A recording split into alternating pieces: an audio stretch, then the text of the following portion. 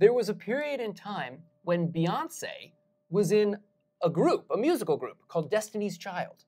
There were three of them. It was Beyonce and Michelle, oh goodness, what was Michelle's last name? Williams, Michelle Williams, and Kelly Rowland.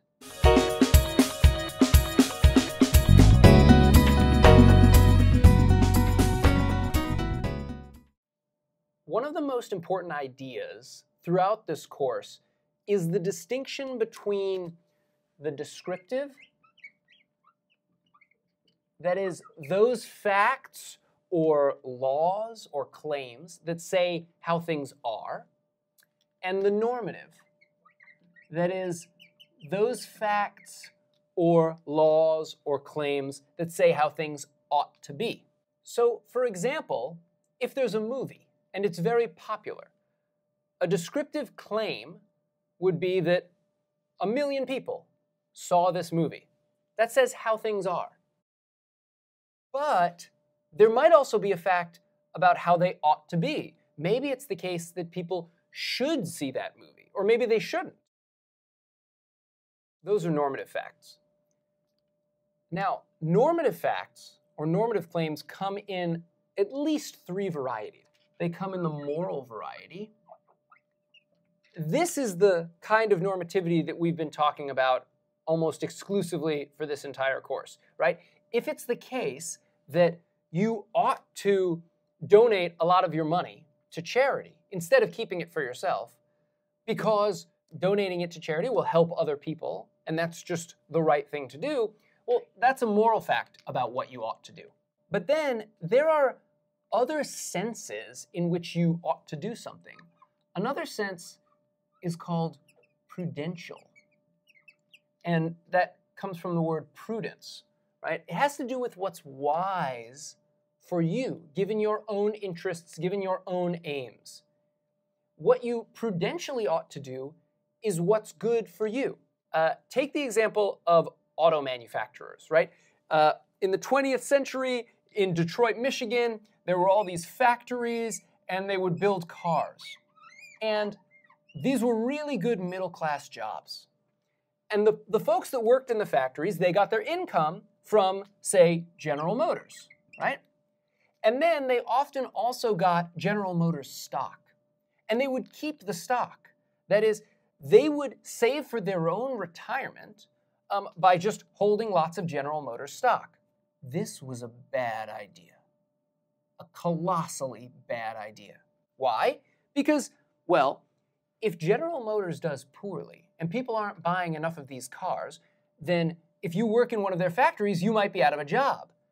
But also, the same time when you'd lose your job, you'd lose your income, General Motors stock would be going down, right? And so you'd lose your savings. Your savings would be, well, less because General Motors stock would be plummeting. And that is the moment in time when you lose your income that you most need your savings, right? So there's a sense in which we might say that, well, you shouldn't. If you're an auto worker, you should not keep your savings in General Motors stock. You should instead keep your savings in the stock of a bicycle company or something like that. What's the nature of that should? In what sense should you keep your retirement savings in the stock of a bicycle company? Well, it's not the sense that it's morally good. I mean, morally, maybe what you should do is keep your retirement savings somewhere else that'll help people. Or maybe you shouldn't keep any retirement savings at all. Maybe you should donate the money to famine relief. Those are moral facts, and they can come apart from facts about what's good for you. And so the sense in which you, as an auto worker, should not keep your retirement savings in General Motors stock is the sense in which it's going to hurt you. It's going to make you poorer. It's going to make you less equipped to provide for yourself and your family if General Motors does poorly and you lose your job. That's prudential morality. Here's one more example. You may be too young to know about this. There was a period in time when Beyonce was in a group, a musical group called Destiny's Child. There were 3 of them. It was Beyonce and Michelle, oh goodness, what was Michelle's last name? Williams, Michelle Williams, and Kelly Rowland. Those were their names. They were Destiny's Child, and they had some hit songs, right? And then there was a time in the early 2000s, I don't remember exactly when Beyoncé had to make a decision about whether she should become a solo artist and release a solo album, right? Now Beyoncé is Beyoncé, right? But it wasn't obvious what she should do. Now it turned out that it was prudentially very good for her to make a solo album. She was incredibly successful. She made lots of money. She became very famous. She married Jay-Z. It all happened because she left Destiny's Child. But that's a fact about what's good for her. There might be some other fact just about what's good for humanity as a whole, or the universe as a whole, or what's good for other people. That's a moral fact. For instance, she may have promised Michelle and Kelly that she was going to stay in Destiny's Child for at least 6 albums or something. I don't know. If she did make that kind of promise, then there's a normative fact saying that she should stay in the group, and that's a moral norm, that you should keep your promises. And then there's an opposing normative fact saying that she should leave the group, but that's a prudential fact, a fact about what's good for her, what's in her best interest. So that's moral and prudential normativity. And then there's at least one more type, and this one doesn't have to do at least directly with action, right? So primarily, moral norms and prudential norms, they have to do with actions. Some actions are morally good or morally bad. Some actions are prudent or imprudent or wise or unwise, right? But then there's also norms, they're called epistemic norms, and they primarily govern belief, what you ought to believe. So they're still normative. They're just facts about what you ought to believe, rationally speaking, right? So actually, episteme is the Greek word. If you know Greek, you'll know this. I don't know Greek. I only just know enough Greek words to be a philosophy professor. Is the Greek word for knowledge. So epistemic norms are norms that are distinctive of knowledge or distinctive of belief. They say what it's rational to believe. Say that you're presented with all this evidence. It's a whole bunch of paperwork, right? It's lots of documents that show you all the evidence that the Earth is a sphere. And it's photos of Earth from space, and it's all the readouts and published academic papers from all the scientific experiments proving that the Earth is a sphere, right? And so you go through all of this evidence, and then there's a fact, you might think, a normative fact about what you ought to believe. And the fact is, based on all of this evidence, you ought to believe that the Earth is a sphere, not that the Earth is flat, for example. That's a fact about what it's rational to believe. It's an ought fact, but it's different from what it's prudent to believe, and it's different from what it's moral to believe, right? It might be, although morality and prudence don't sort of characteristically apply to beliefs, they characteristically apply to actions. You might think that believing or coming to believe something is a kind of action, so, it might be the case that it's imprudent to believe that the Earth is a sphere, right? Maybe you're a politician, and in your constituency, most people are flat earthers. And you're bad at keeping secrets or lying. So if you believe that the Earth is a sphere, well then you're going to get voted out of office because you're going to let it slip at some point. And it's going to ruin your life, and then your partner is going to divorce you, and your kids are going to disown you, and your life is going to fall apart. So it's very imprudent to believe this. So there's a certain sense in which you should believe that the Earth is flat, and you shouldn't believe that it's a sphere.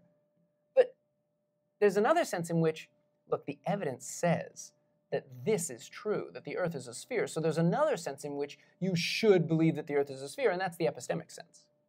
And of course, there might be a third sense, right? It might be the case that your coming to believe this about the Earth will cause you to act in a certain way that will cause great harm to lots of people. If that's the case, then maybe, right, morally, you should believe that the Earth is flat, because it will help people if you have that belief, and it will harm them if you believe it's a sphere, right? And so moral normativity can oppose epistemic normativity also.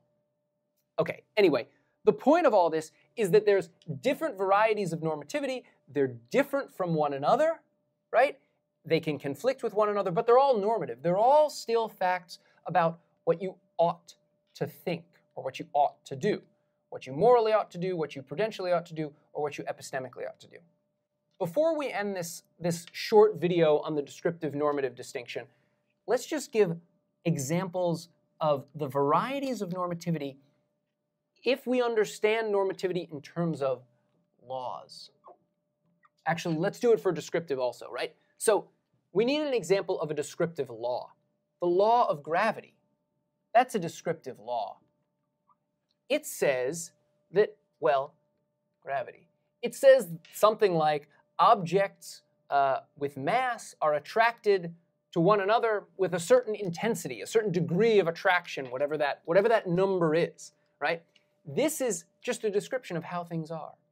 This law of gravity, it just describes how things do move, how they are. It doesn't say that objects should be attracted to one another or that they should move towards one another. It just says that they do.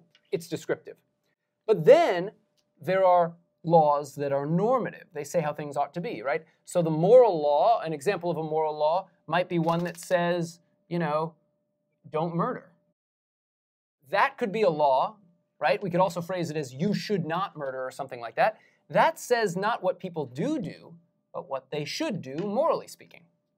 Or there might be a prudential law, right? A prudential law might be that you should diversify your investments, or that you should, distance yourself from toxic relationships, right? If you have a friend or a partner who is dragging you down, there's a law that says that you should distance yourself from them, maybe. And that's a law of what's wise for you, given what you need, right? What's good for you.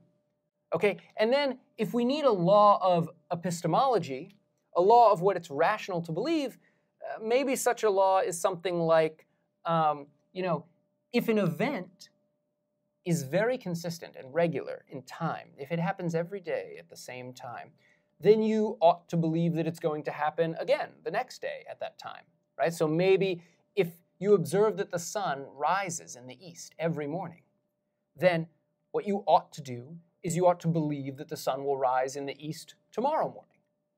Maybe that's an example of an epistemic law, something that you should believe. So something like believe, in a regularity.